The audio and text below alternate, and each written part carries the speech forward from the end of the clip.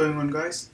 Let's see how we can convert this degree Celsius into Kelvin, Fahrenheit and Rankine. The question is asking the temperature of ambient air in a certain location is measured to be negative 40 degrees Celsius.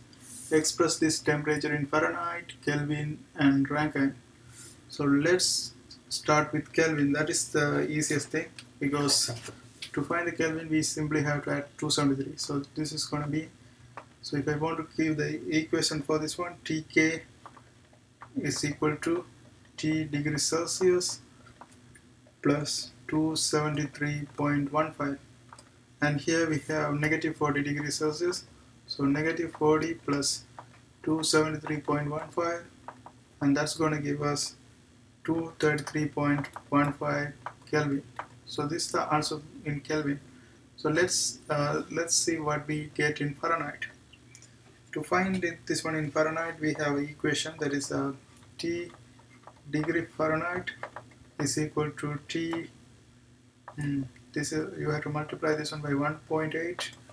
So this one is going to be 1.8 times T degree Fahrenheit plus 32.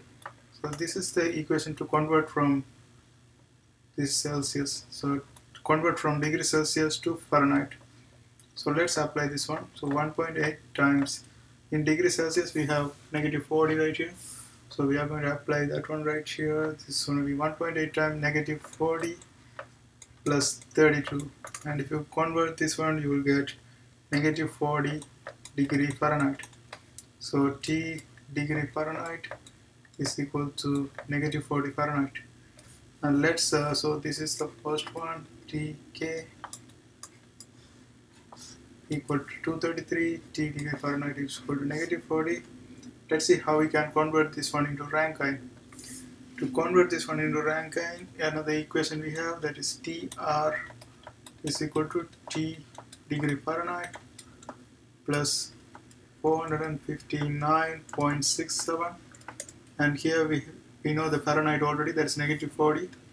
Negative 40 plus 459.67, that will give us 419.67 Rankine.